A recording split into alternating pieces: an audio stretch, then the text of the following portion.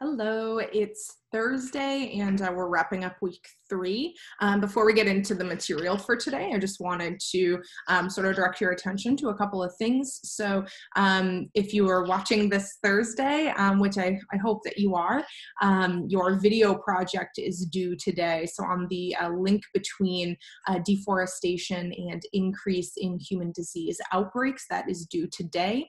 I haven't heard that anybody is having trouble, so I imagine everything is going swimmingly. A few of you have already submitted it early. That's fantastic.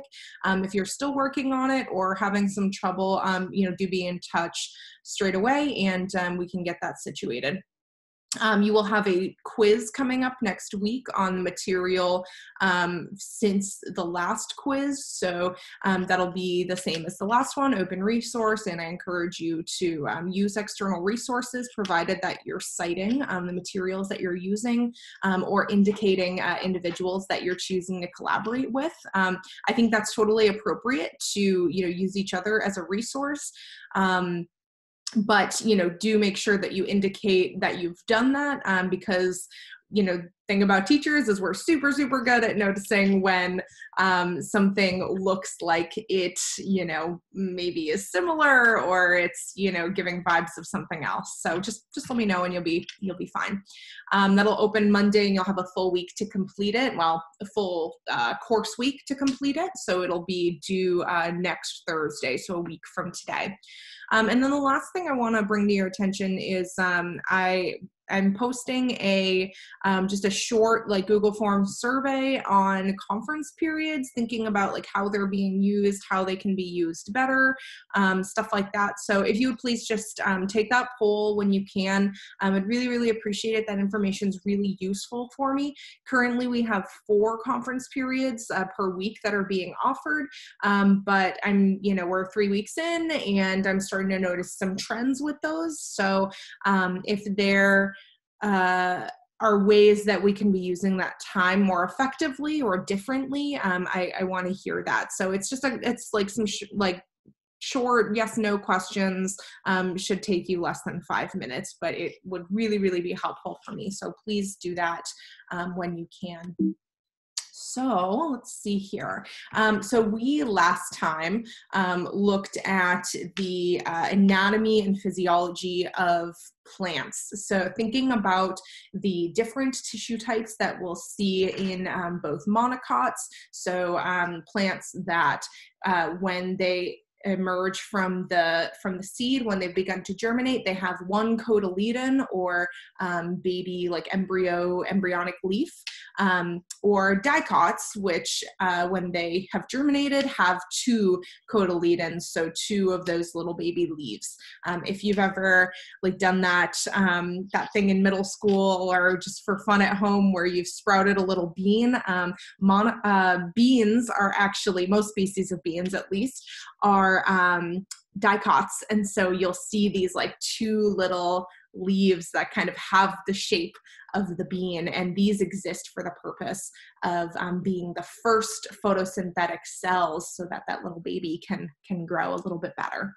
We talked about a lot of other structures too, the meristems where new growth is accumulating. We looked at roots as well, which is what we'll be focusing on for this, is the functionality of different components of the roots and specifically how they uptake water and nutrients.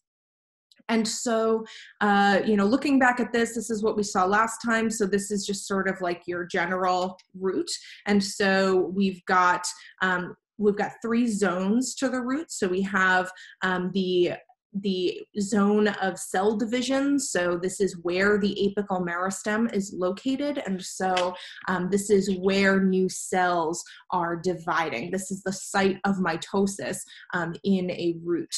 And so again, at the apical meristems, this is at the tips of the shoots in that bud, and then the tips of the roots. So cell growth is accumulating in this region and sort of pushing the length up, and so accumulating and creating length in the root that way. So we have a lot of growth here, and that those new cells are going to accumulate here in this zone of elongation, held together by cellulose fibers. Cellulose is a carbohydrate that makes up plant fibers. We'll talk more about that shortly, actually.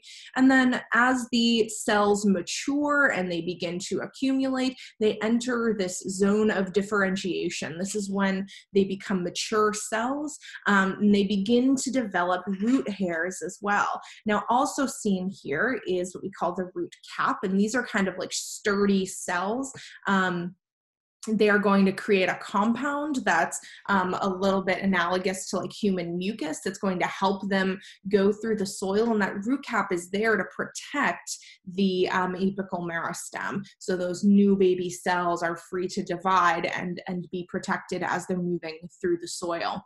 And so back to this sort of zone of differentiation, what we can see clearly up here is this vascular cylinder. And so the vascular cylinder contains the tissues xylem and phloem. And so xylem, remember, is going to be transporting our water, and phloem is going to be transporting our sugars. And so I remember this, like phloem has like an F sound, F for food, right? And so xylem doesn't really have a cute acronym, or not acronym, mnemonic like that. So if you think of one, let me know. I would love to hear it.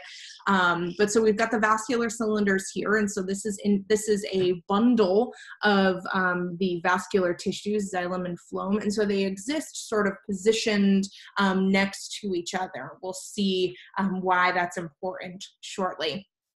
And so this is running throughout the length of the root, where it is able to collect and disperse water and sugars respectively. And so then we also have these root hairs coming off of that. And so we can see that a little bit better here. The root hairs, interestingly, are actually just a projection of the cell. So if this is one of the cells lying more towards the inside, this is the adjacent cell that has the root hair. And so we can see that, you know, the nucleus is positioned the same. The root hair is just a long sort of thread-like projection of cytoplasm encased in, a long projection of cytoplasm with vacuole inside encased in cell wall.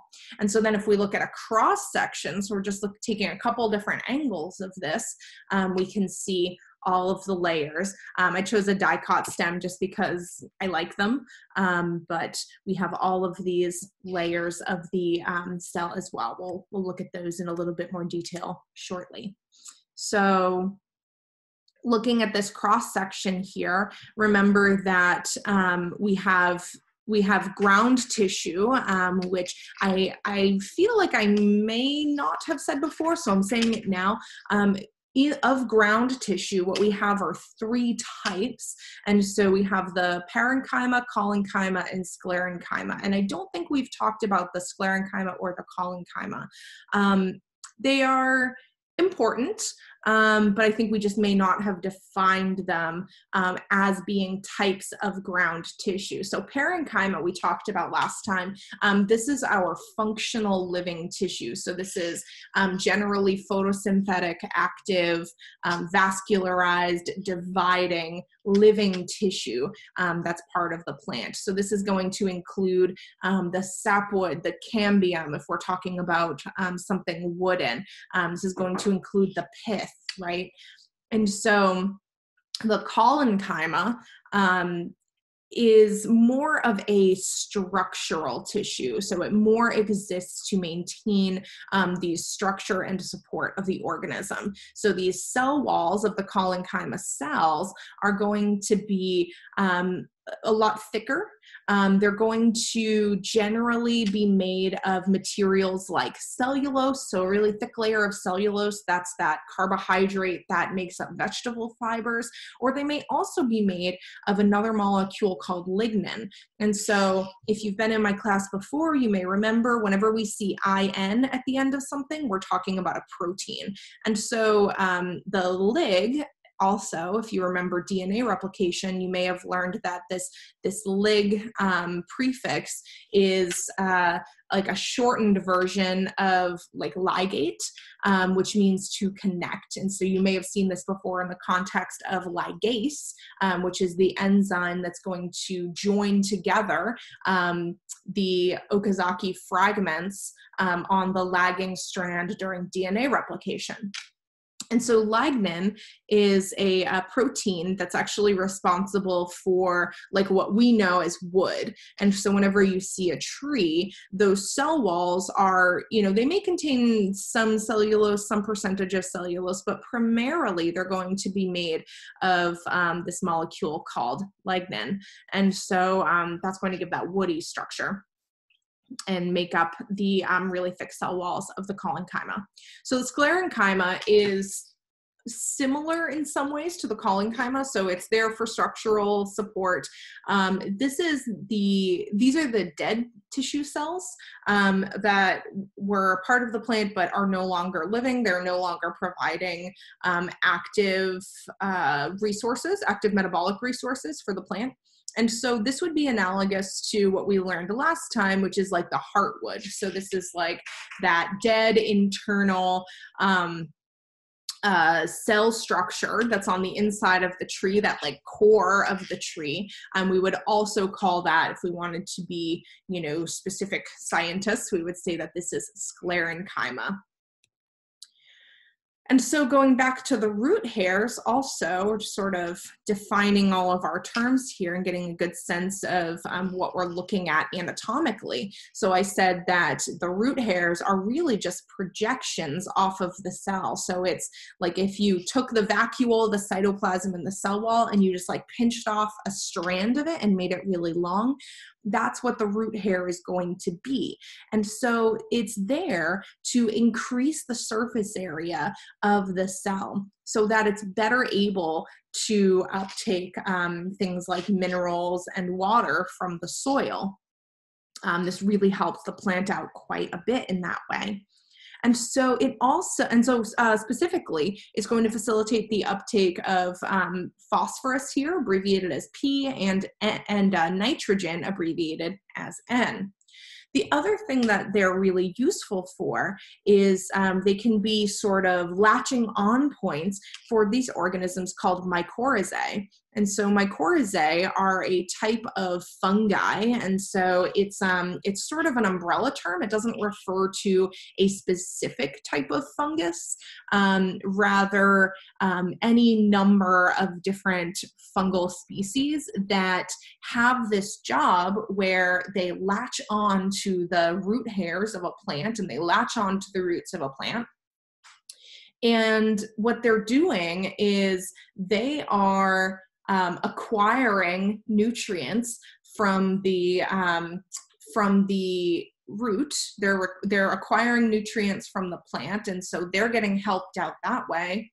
But then also they're helping the plant by increasing the surface area of the roots so that the plant is now even more effectively able to absorb nutrients and water from the soil surrounding it. And so you may have seen this before. This looks kind of like this. So like this would be, well, it looks like this, sorry, but this would be the plant, you know, if you pulled it up by the roots, this would be what it would look like without those mycorrhizae. And if we saw a plant that had mycorrhizae sort of latched onto those roots, I mean, it's pretty clear in this image that what we're seeing is something that takes up a great deal more space. And so if it's better able to take up space, then it's better able to potentially access nutrients and water in the soil. There's just more, there's a wider reach for the plant, so it's better able to get the things that it needs. And so it's, you know, it's got its root hairs, it's got its mycorrhizae, it's, you know, set up to be the best it can.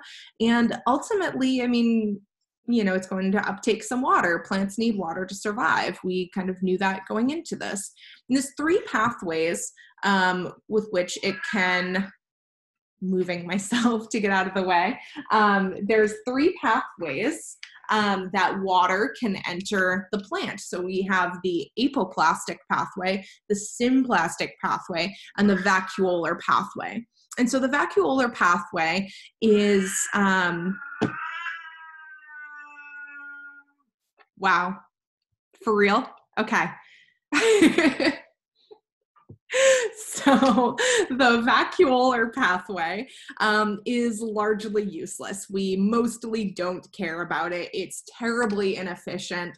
It accounts for a very small amount of the water that's passing through the plant, but essentially what's happening, if you're interested, is water, or we use the vacuole as sort of like the trash can storage site of the cell. And so part of that is storing water. And so water diffuses essentially from vacuole to vacuole across cells through these spaces that we call the plasmodesmata. And so the plasmodesmata are, or like the singular plasmodesma, are little spaces where it's like a narrow bridge of cytoplasm that is going to facilitate the exchange of molecules between cells. And so this is really useful because this is how adjacent cells are going to communicate with each other, but also how adjacent cells are going to share resources. Because if we go back just a little bit here, if we go back, we'll see that there are layers to cells, right? So this apical meristem is giving us new cells, and it's not just one, uniform layer. There's like multiple layers to that widthwise. So we have a lot of space to get through if water is only being able to access the root from the external surfaces. It's got to get into those other cells and to the xylem somehow. And so the way it does this is in part through those passageways, those cytoplasmic bridges, the plasmodesmata. And so essentially what's going to happen, let's start with the apoplastic pathway, which goes through the cell wall and is shown here in purple. And so the apoplastic pathway is essentially the water is going to diffuse into the cell wall, and from there it's going to travel towards the xylem, using only the cell walls as a passageway. And as you can see, this is fairly inefficient. I mean, it's got to go sort of around everything. It can't use the plasmodesmata. And then everything seems to be going mostly okay, though, until we reach this region called the Casparian strip. And so the Casparian strip is a band of tissue that is most alike the cell wall material. So it could be made up of lignins, cellulose, or another molecule called suberin. And so these bands of tissue, this Casparian strip, is like a waterproof band that sort of blocks the water from absorbing too quickly. And so the water has to pass the Casparian strip in order to get in, right? But since it's waterproof, it needs to go around it. Now you'll notice that the Casparian strip goes through the cell wall, but ends at the interior of the cell. So it does not cross the cytoplasm. And so this is important because what this means for the apoplastic pathway is that this water has been absorbing and traveling all through the cell walls. But by the time it reaches the Casparian strip, it has to then diffuse into the cell. And this is thought to be a mechanism by which roots regulate their internal pressure, what we call turgor pressure. That's spelled T-U-R-G-O-R, turgor pressure. And so this is the internal water pressure of a plant cell. So that vacuole is like really, really full. And so when the when the plant cell is full of water, it's firm, and then when it loses turgor pressure, it loses water in that vacuole, it becomes sort of limp and wilted a little bit. And so, but we don't want it to get too firm. We don't want too much water to be in there. And so this is thought to be potentially the role of the Casparian strip, is saying essentially, okay, after a certain point, we are going to close the doorway by which water is capable of entering the xylem tissue, which will transport it throughout the plant. And so looking then at the symplastic pathway shown here in green, this is a lot more straightforward. So we have water that diffuses through the cell wall, through maybe the root tissue, we'll say, or the root hair, sorry. And so diffusing through the cell wall, diffusing into the cytoplasm, and from there it's going to essentially travel through the plasmodesmata of each cell, each adjacent cell, until it reaches the endodermis. And then once it reaches the pericycle cell, we now have more plasmodesmata by which water can enter. The pericycle is going to be the last layer of tissue that is adjacent to the xylem. And so from the pericycle, we're going to have the diffusion of water into the xylem tissue.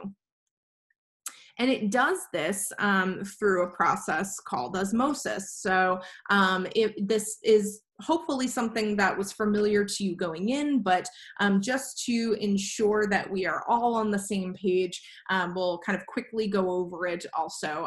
There is a video resource for this concept posted as well in Tuesday's materials. So I highly suggest you watch that if you're feeling at all shaky about understanding osmosis.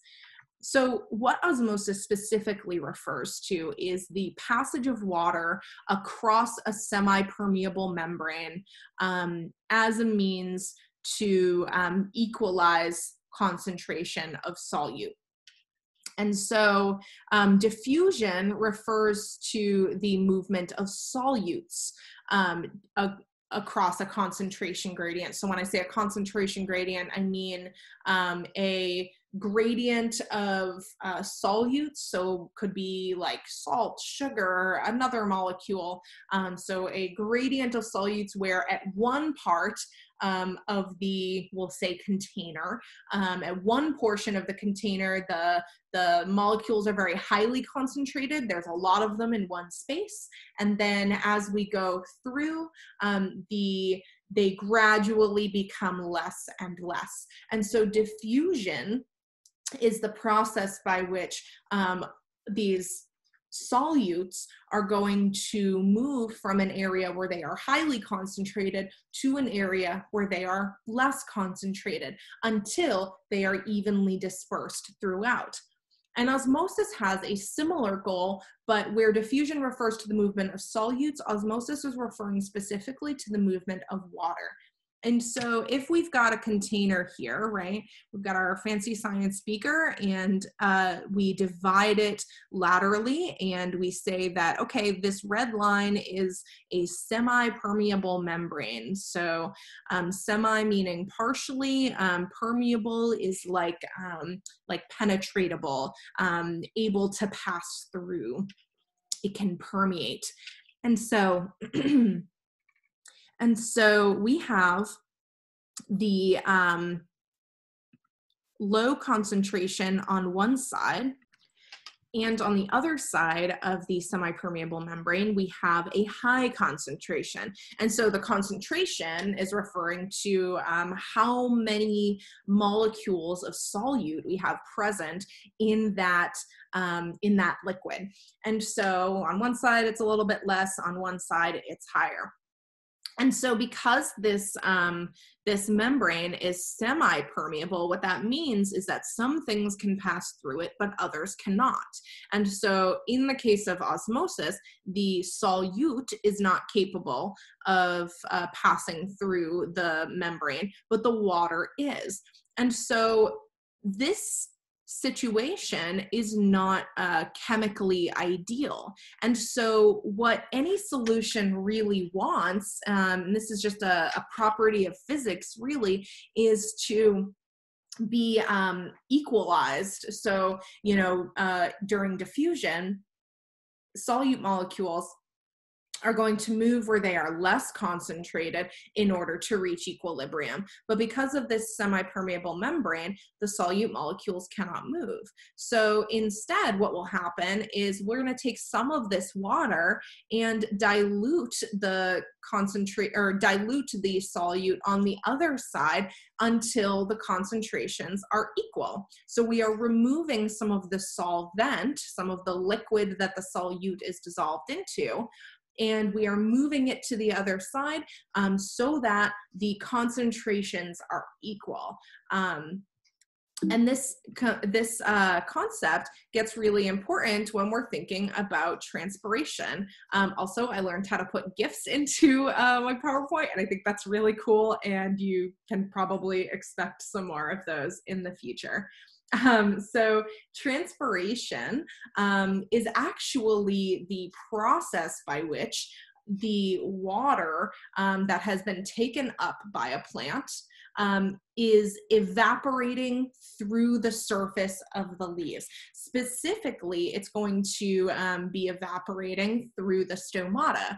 And so intuitively, this sort of makes sense if we think about it, because if we have, an opening, somewhere, that's going to be the space where a gas might be able to leave. And it also kind of makes intuitive sense, because if we think about when we've seen water boil, like on the stove, the steam sort of rises up. So it makes sense that water would be taken up through the roots of a plant and then sort of move up to be evaporated out of an opening in the leaves.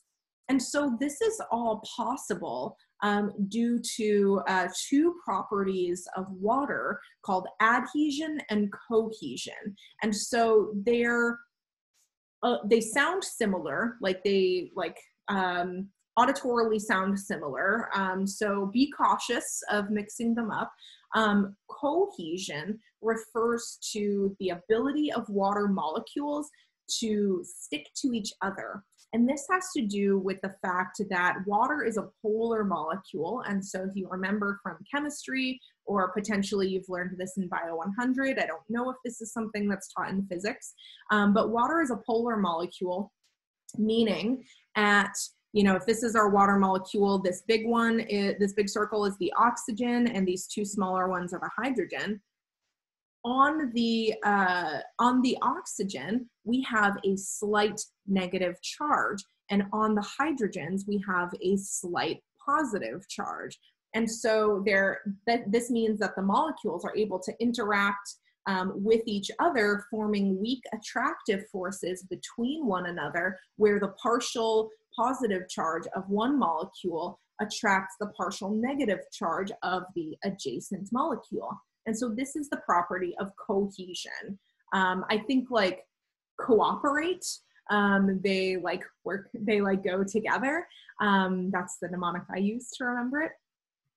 But then also this explains how the water sort of gathers together when we have absorbed it through the roots, but it doesn't explain how it's able to then move its way up the plant. And so it's just chemistry at this point.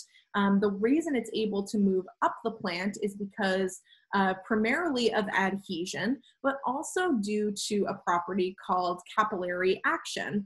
And so capillary action refers to the ability of usually a polar liquid to travel up through a narrow chamber using adhesion. And so adhesion, then, the other relevant component or related property to cohesion, is when water droplets are able to stick to other substances. So cohesion, they're able to stick to each other. Adhesion, they're able to stick to other stuff. And so I remember adhesion by thinking to adhere. So to adhere to something is like to stick. Think like adhesive, right? Like something sticky. And so in this case, the water droplets are sort of coming together and then they're sticking to the internal walls of the plant tissue. And then through the capillary action, this is making them able to be pulled up.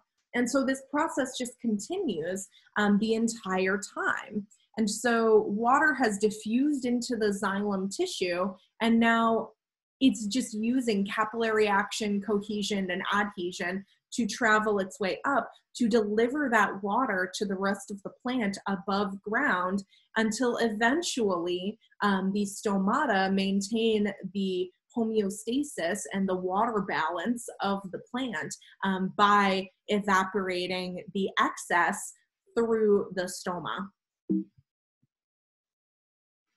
And so that explains how we move water throughout the plant. But the way that we move solutes throughout the plant is a little bit different, and it relies on this mechanism that we call the pressure flow model. And so essentially what's happening here is transpiration is going to move the water upwards through the xylem tissue.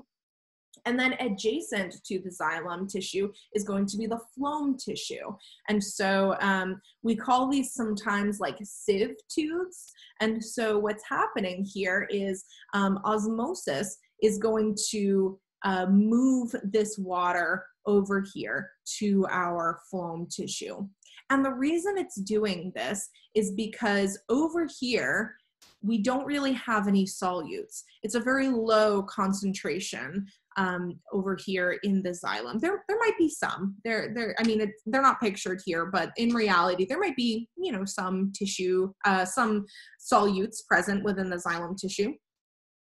But so the osmosis is going to move some of that water over to the phloem because over here it's much, much more highly concentrated with solutes.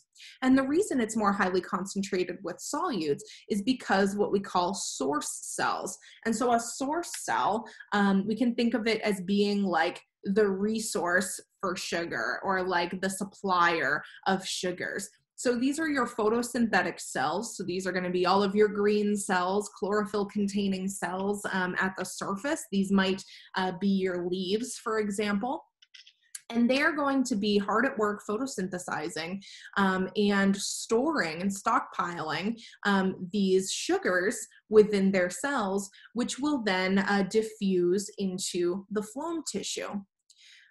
Water from the xylem comes over to the phloem tissue, and then there's an increase in water pressure from the diffusion from the xylem, and this forces the water now mixed up with the sugars from the source cells to move downwards through the phloem.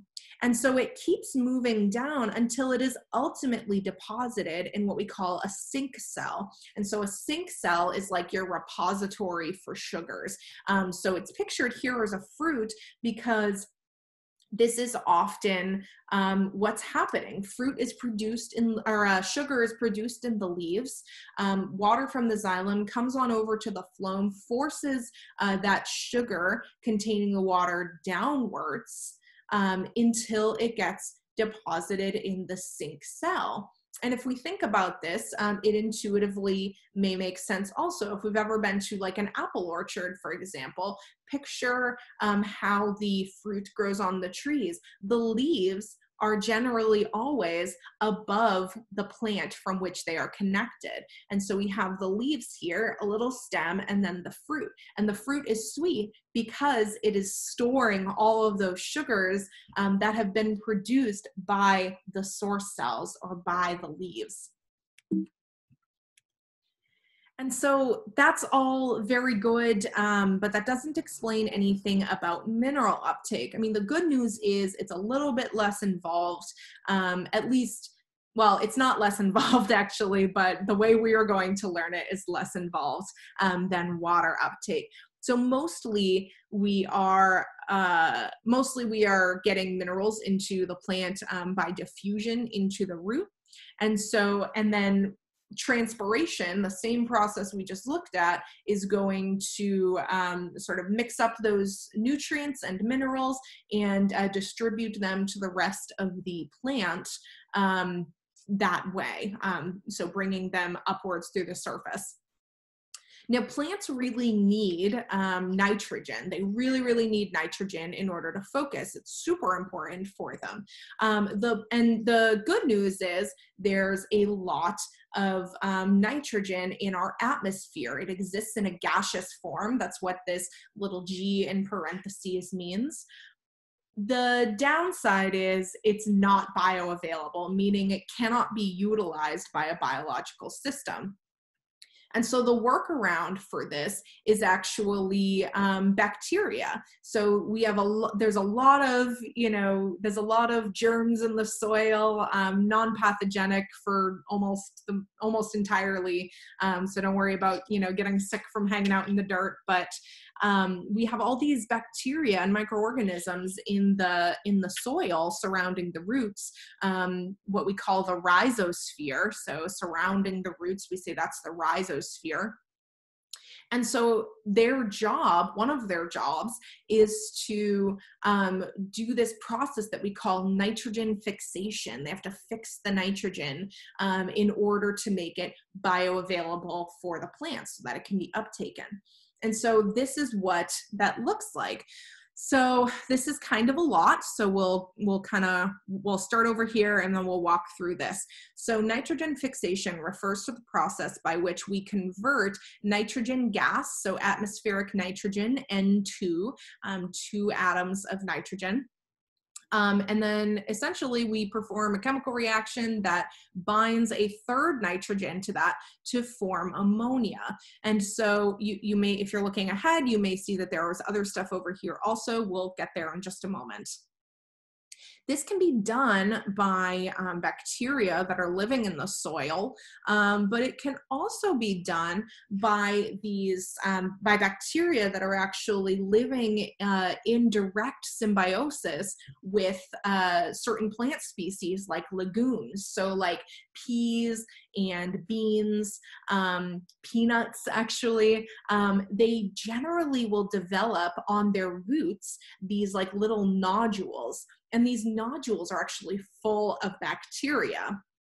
It's kind of like the plant's own microbiome. It's really cool. And so these plants have these nodules with the bacteria, and their whole job is to fix nitrogen for the plant. So these plants are able to grow really, really well because they have their own supply of nitrogen fixing bacteria right there. And so if you've ever grown peas or beans on your own, it's possible that you may have purchased something called mycorrhizal inoculant, which is basically a bacterial culture for your soil to give your plants access to these nitrogen fixing species if they may not have had that already if you used like store-bought potting soil or something. And so things that plants can use, so we've established they can't use atmospheric nitrogen, they can't use N2. So things they can use are nitrates, nitrites, ammonia, and ammonium. And so these all sound very similar. If you've taken chemistry, you may recognize some of the nomenclature there. Luckily for you, it's not important right now. Nitrates are going to be that NO3 minus, and then nitrites are NO2 minus. Ammonia, we said, is NH3, and ammonium is going to be, it looks like I've got a little typo here. I wrote NO4+, but what I actually meant was NH4+. And so what's happening here in this diagram, I'm just going to move me up a little bit. So what's happening here in this diagram is we have atmospheric nitrogen, right? And then she is diffusing into the soil. From here, there's a couple of different pathways. So the nitrogen's diffused into the soil, and then If, you know, the plant is fortunate enough to have its own nitrogen fixing bacteria in its root nodules, then the bacteria that live there are going to convert that nitrogen to bioavailable forms for use of that plant, and the cycle continues this way. If not, then that diffused nitrogen will reach these native nitrogen fixing soil bacteria, and they will use a metabolic process called ammonification. And so it's just like it sounds, they are going to create ammonium. From there, different species of bacteria will then undergo another metabolic process where they take that ammonia and then they undergo what we call nitrification. So they are converting the ammonium to nitrites. And then you guessed it, another species of bacteria is going to come in and they are going to convert the nitrites to nitrates. And once we reach this spot, the nitrates, now we have another crossroads. We have another fork in the road.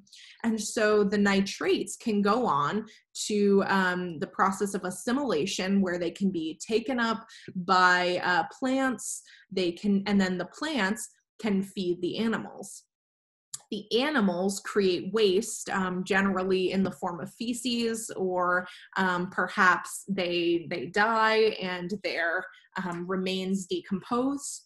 And then all of their nutrients get sent to the decomposers, whose job it is to break those molecules down into ammonium. So the plant feeds the animal, and the animal either dies or produces waste in some other way, and then that waste goes to the decomposers, who use it to create ammonium, where it can re-enter the cycle.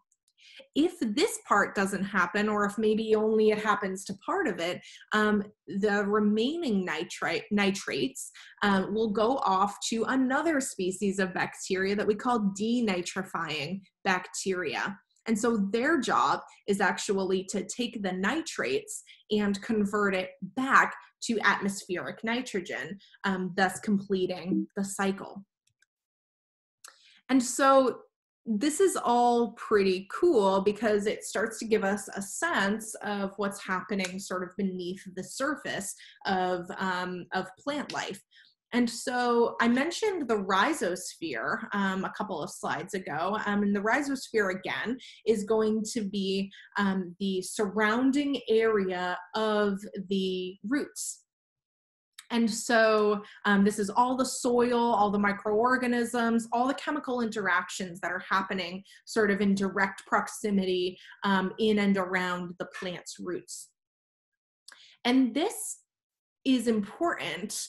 One, because it helps, the plant sort of take care of its metabolic needs through interacting with like nitrifying bacteria and stuff like that. But it's also important because this is one way that plants communicate to each other. The rhizosphere is useful because the surrounding soil contains molecules that the plant has secreted. And so if another organism or perhaps a neighboring plant picks up on those molecules, that molecule could be a message from the adjacent plant. In the case of like certain berry species, for example, they all seem to ripen at the same time. You have many bushes near each other and they all seem to start ripening at the same time. And one of the reasons for that is because the plant is sending out signaling molecules through that rhizosphere that is saying, okay, things are looking pretty good over here, time to start ripening. The other way that plants are able to communicate with each other is through what we call VOCs, or volatile organic compounds. So these are like aromatic or odorous compounds that we can usually detect, but also other organisms are able to detect. And so this would be like, an example would be terpenes in Christmas trees, that like piney smell that we associate with like Christmas trees. and the smell of cut grass. So you may have heard, there was this like famous article that came out a couple of years ago now that discussed how when when grass specifically is being cut, that like fresh cut grass smell that maybe we either really like or maybe we're just really allergic to, and it actually kind of sucks to, experience, that smell is actually a VOC released by the grass that essentially communicates to other grass, hey, we're being murdered over here. That would be cool if that stopped. But, it's grass, so I don't really know how the plant responds to that. But this is, even so, this is really interesting because we don't think of plants as being able to communicate. They don't relay messaging to each other in a way that we as humans can relate to. But that doesn't mean that they're not living, and that doesn't mean that they're not communicating with each other. And so it's not even just that they're communicating with each other, really. They're also using these mechanisms to communicate with other organisms that they interact with. So soil bacteria can pick up on these signals potentially. Pollinating plants can pick up on these signals potentially. These really nice fragrances from flowers that we as humans enjoy can be detected by pollinators like birds and bats and bees and butterflies, right? And so, it may play a role in drawing these organisms towards the plant. And so it may be that that these fragrances, these VOCs, are evolutionary mechanisms to attract pollinators and therefore perpetuate the reproduction of their species. And so that's what I've got for you today. I know that was really, really long. I'm super sorry for both taking up a ton of your time and also for not being able to have a video on Tuesday. I was having some difficulties then, but I hope you found this helpful. I know that was a lot of information. If you have any questions, please let me know, shoot me an email, schedule a conference, show up to conference period, whatever makes sense. And I will talk to you soon.